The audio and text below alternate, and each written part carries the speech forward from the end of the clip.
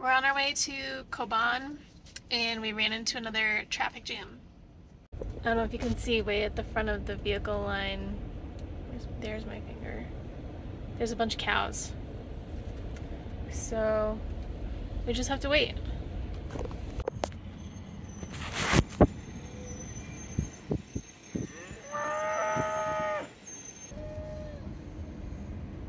I guess that guy's just gonna pass them all.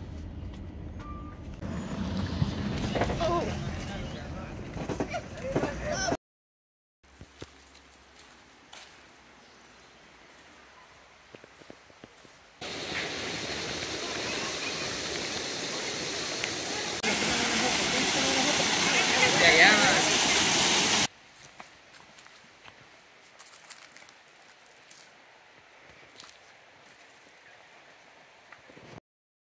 We're just hanging out at this coffee farm. It's so bright over there, you can't see. Oh, there it is. It's just banana trees anyways. Yeah. There's not coffee there. It's okay, I think it's a soccer field. Rob's catching up on some writing for his forum posts. I am working on some dinner. And we have our guard dog keeping watch here. Just staring out, waiting for other dogs to come up and scare them away. Yesterday, we left Antigua and we started driving east and then north. Oh yeah. And we stopped. That's correct. Somewhere. I don't know the name of the town. We can write it on the screen right here because I forget what it's called too. It was called Hotel Posada De Montaña? La Montaña? Posada Montaña del Quetzal. That's it. Loki. It was like a little No, you go. hotel, but they had like individual cabanas. Wait. Go. Go. About to be a dog fight. Sorry, puppy. Don't put that in there. So it was like a hotel and cabana. They had pools. And we just camped there. And we ate at the restaurant. The food at the restaurant there is so good. It was really good and it was really cheap, which was great. We did not see any quetzals. That is the national bird of Guatemala. Do you like how big my head is compared to your head? Yes. And that was about an hour south of here, I think. Today we went into Coban, dropped off our laundry to be washed, and stocked up on groceries, and then we drove outside of town just a little bit to this coffee farm. And we have no pillowcases. Poor planning on our part. But tomorrow morning we're going to do the coffee tour here. It's a coffee cooperative. We finished the night off with some leftovers. We had rice and chicken mole with tortillas. Pretty bright out here. Good morning. We're in Coban and we're going to go check out the coffee farm. Coffee tour Chico. We finished our coffee tour. The dog's finally chill. He was pretty good for most of the hike, and for the tasting he got a little bored. He just wanted his own cup of coffee. The coffee was delicious. We learned about the different processes here. They have 3 different varieties on this farm, and there are different processes for drying the beans, I guess. So they're all harvested 1 bean at a time by hand. 2 fingers, 1 bean, 1 hand. And you just pluck it off. But you have to make sure not to pluck off the plant part because then a new bean won't grow back. You have to leave the little green stem piece because otherwise a new bean won't grow there. For another year. So we watched the harvesting process and we learned about the plants and how they grow. They need 50% sun, 50% shade. So they use bananas, plantains, and avocados as shade trees, as well as some other local plants. They don't use lemon because the lemon tree will make the coffee acidic, so fruits such as bananas are great because they help with the sweetness.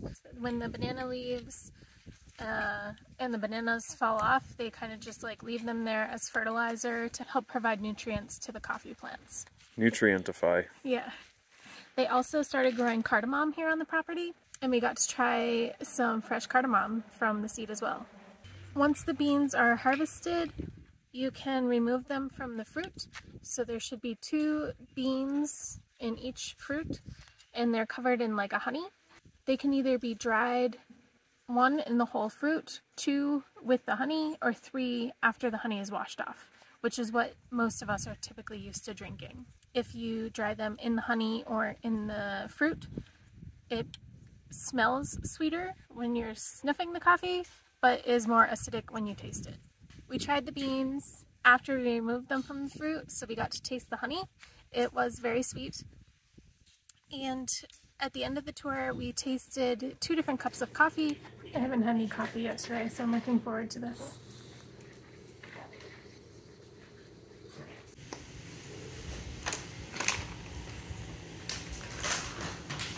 It's really good. So we tried the washed process, which was very good, just straight black coffee. And we tried the honey dried process as a cold brew. To us, it had less flavor, less body, and was slightly more acidic. I started thinking, if all these people are farming like right next to each other, is there like some competition between the farmers? So I asked, and she said there is. In fact, they have a yearly competition, and a prize is awarded to whoever has the highest yield of coffee. Additionally, this past year, they won a Cup of Excellence, which is I think it's a national or maybe it's an international competition between like all of the coffee farms, and this farm here at Chicoj won the Cup of Excellence. I'm not surprised that they won.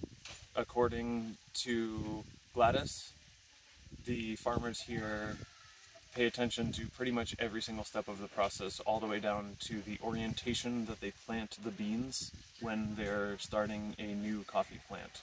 So our tour guide was Gladys. She gave an excellent tour in English, and her English is very good. She said she's been learning off and on for about 5 years. Well, I guess the first question, or only question, was how long have you been learning English, because it's very good. She had like a whole story.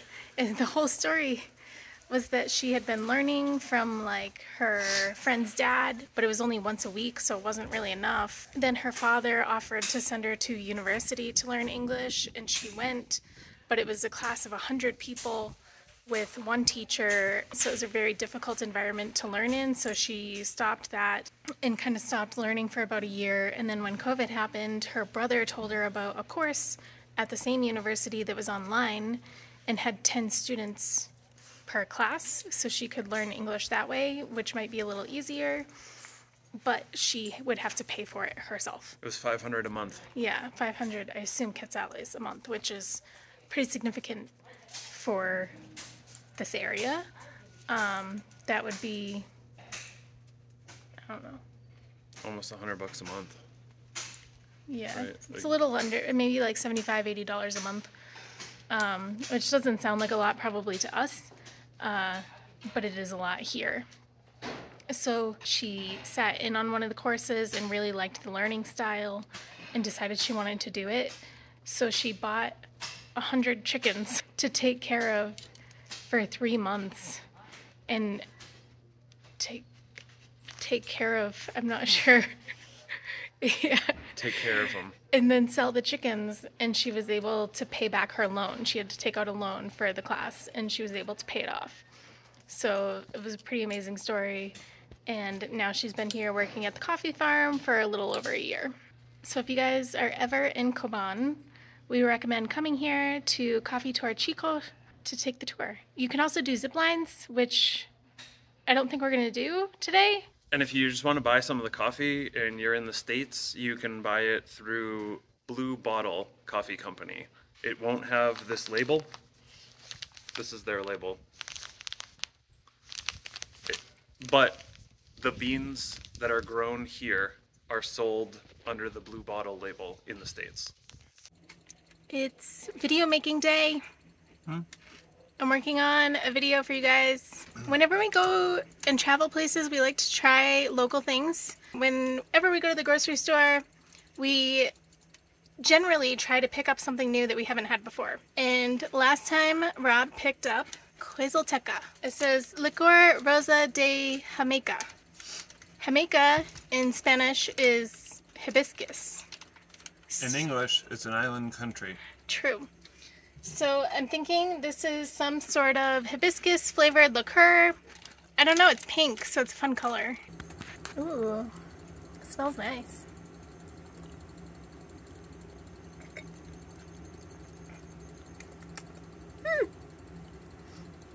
It's pretty good. It'd be good in like juice or something. Like, I don't know about straight up, but the flavor's not bad. We're not driving on the wrong side of the road. The road is backwards. It was just a small section of backwards road, and then you like crisscross Take the next left onto Periférico to go back to the right lane. So I don't understand the point of that.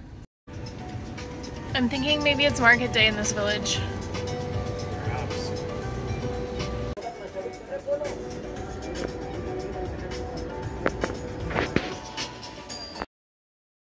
It was in fact market day in that town. I couldn't tell you what the name of the town was though, but if you liked the rest of the video, then like this video and subscribe to our channel and come back in a couple days when our next video posts and see what we did, because I can't tell you what that is right now. Watch us tube inside of a cave in our next video. Bye!